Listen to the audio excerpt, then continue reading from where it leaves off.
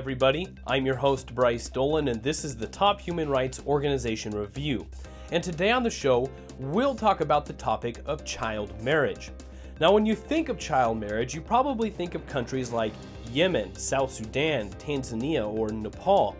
Now, child marriage is actually classified as any marriage of a person under the age of 18 years old. Well, according to Human Rights Watch, under current law, the minimum age of marriage in New York State is 18, but the law permits exceptions to that minimum age, allowing children age 16 and 17 to marry with parental consent and 14 and 15-year-olds to marry if they have permission from a judge in addition to their parents. Now, the vast majority of the United States permits marriage before the age of 18 under some circumstances.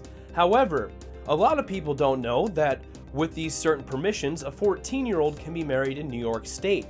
If you didn't know that, you're not alone. These New Yorkers didn't know either.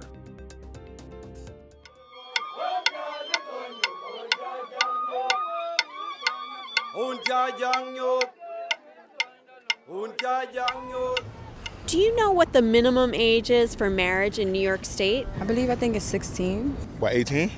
17? I believe it's 18. It's actually 14 years old. Whoa, that's crazy.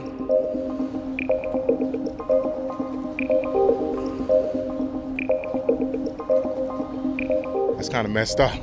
I think it's ridiculous. 14 years old? Nah. I mean, it's too young.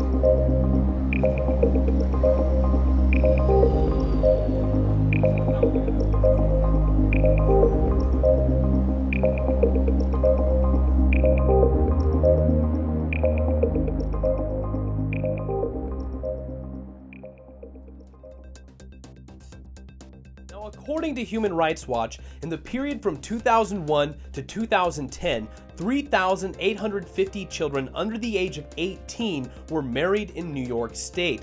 Now, something needs to be done about this law, and something is trying to be done. A bill A5524, introduced in the New York State Assembly on February 10, 2017, would reduce child marriage by prohibiting marriage before the age of 17 in New York. Now, a similar law curtailing child marriage in Virginia came into effect in June 2016, and similar legislation has been introduced in New Jersey, where it passed the state assembly, and in Maryland. So New York wasn't the only state where child marriage was allowed by some means. Just recently, back in 2016, new laws were passed to make child marriage illegal in Virginia, New Jersey, and Maryland. So again, New York's not alone, but people really just don't know that this is actually a thing. People don't know that this is a law. The people that do know are unfortunately the people that it usually affects. Now, ladies and gentlemen, if you want to either view this video again or read through the article yourself, you can click on the link I've provided for you below in the description. It'll take you directly to this story on the Human Rights Watch website, or you can just view the video again here on the show as well.